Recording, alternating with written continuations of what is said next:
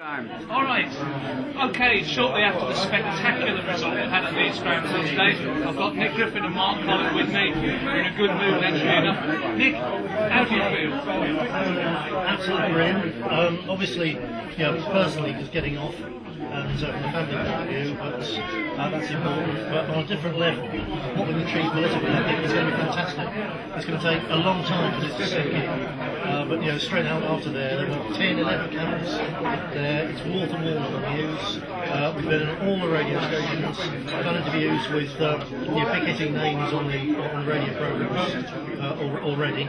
I'm sure we'll have more. The images of us coming out, the Front National, champagne bottles going, all the rest of it. They'll get something of skinhead flood security swinging champagne. They'll do something like that. Heavens above all, even that just shows here you are. This is the real English, the real British people. We won. We all won.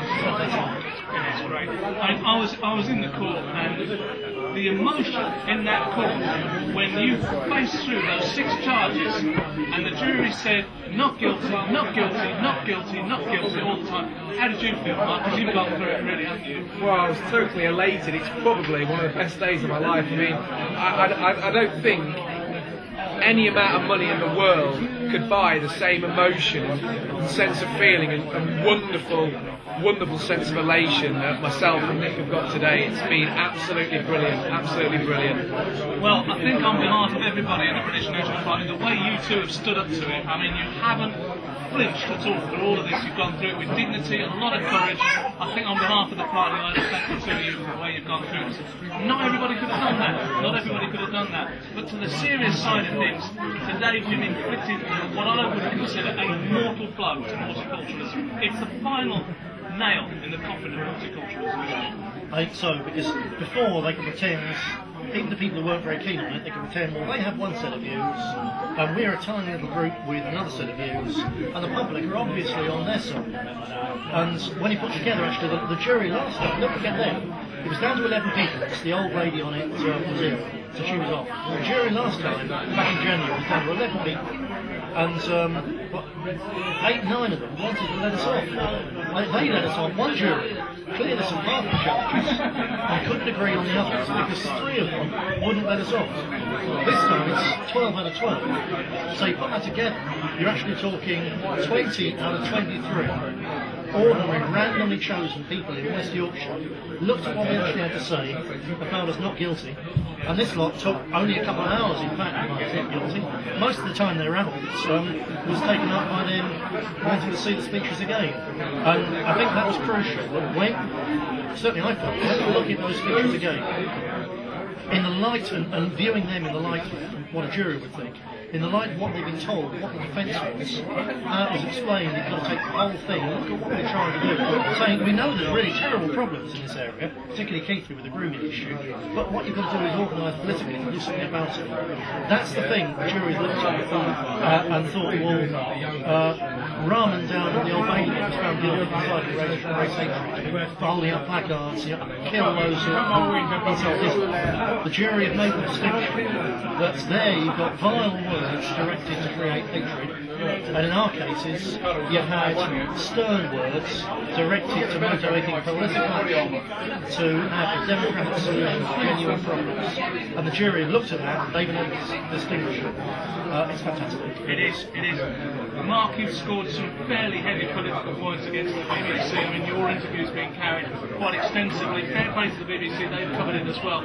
In my opinion, I don't think the BBC's role in this, colluding with the Labour Party to try and jail a political opponent of theirs, I don't think the BBC, as an impartial organisation, ever lived this down. How do you feel? Well, I think the BBC have already admitted, they admitted the other morning on Breakfast TV, that they're institutionally politically correct. And that's a huge admission from them, because it basically states that they can never give fair and decent coverage to parties like the BNP. And that's been shown with this documentary, The Secret Agent. And that documentary wasn't meant to be an impartial look at the BNP one which can be taken either way, you know, the goods and the bads, because there's goods and bads in every party. That was a clear, cherry-picked demonisation of what they felt would be the worst parts of the British National Party. And the way they took our speeches, they took the parts they felt would be the worst, the most inflammatory, cherry-picked them and showed them to an audience of 4.5 million people. And because there was no violence, there was no disorder, that shows there wasn't even the hint that those speeches could be likely to stir or incite anyone to do anything other than legitimate political activity. Back on TV. There you go. Look at that. There we are again. These images. These images going out to the whole country. Also, I think it's really important. These are going out to our troops in Afghanistan and Iraq and elsewhere as well, actually all over the world. And I know that's not that many people, but they're our best young men and women as well, some of them. And I think that's really important. And Mark in particular in his speech made reference to them. That will sink home with a lot of good lads that are risking their lives in wars. They've got nothing to do with us. They're still doing it damn well, and that's going to go around all over the world. Look at that! Look at that crowd, and that's coming out. Normal, decent British people celebrating the right that the jury, those 12 good men and women, have given to the British people, to their right of freedom of speech. Yeah. I think a lot of people will be laughing about the comment where I called the BBC cockroaches, sure. But the important message in there was that when two men can be taken before court with all the proper evidence for telling the truth, and Tony Blair, as I said in my speech to the crowd, had no evidence whatsoever to take us to war, and has cost the British people hundreds of decent British lives, and he's not in court. That shows the true injustice. I think this case should never have been brought. It must have cost millions of pounds. I mean, the BBC must have spent tens of thousands. You'd have thought, in a sensible, first-rate country, a free country, the most sensible thing would have been to get in the studio, have a debate with Labour politicians, liberal intellectuals and Muslim scholars, and sit you two in there, and then discuss it. That would have been a long do. We know the answer why, because they didn't want second guessing. But I mean, the elation, I don't like the elation in that when we came out today, it was simply fantastic. Do you think they'll possibly try anything else? There's no chance of a retrial or anything like No, that. that's finished. One of the lawyers said to us afterwards, they will be after you. Again, be very careful. And so we're always careful, that's why we're free. But certainly we've learned from this. We're going to be putting together a training DVD for organisers, the speakers. And we'll use the three speeches which we had and point out the things which were said and what was probably not said. So they were saying, for instance, that, well, you said that Asians are carrying out these crimes. You haven't said all Asians, have you? So you're trying to stir people up. Now, our defence was just to say, well, that's a nonsense, because a local newspaper or the Times or the BBC occasionally say, you know, 3 Asian men were wanted for this crime, 3 Asian men were convicted for this crime, and none of them had to say, of course not all Asians commit gang rape, so why should we? But that's what the prosecution are trying to do. Now the simple thing to shut down even that avenue is that in each speech, I think, not just us, we've got to say, of course when we're talking about these crimes by whichever community it is, we're not saying they all do it.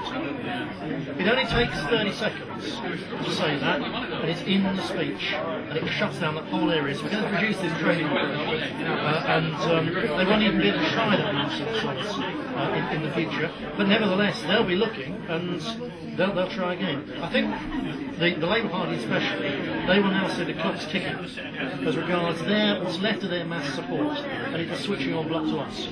And they're going to try very, very hard indeed to cause trouble for this party and to wear us down and get us out of the way while there's still just about time left, because time's almost up for those people. It certainly is. I mean, on the news, I don't know whether you heard, Lord Sainsbury's resigned from the Labour Party today.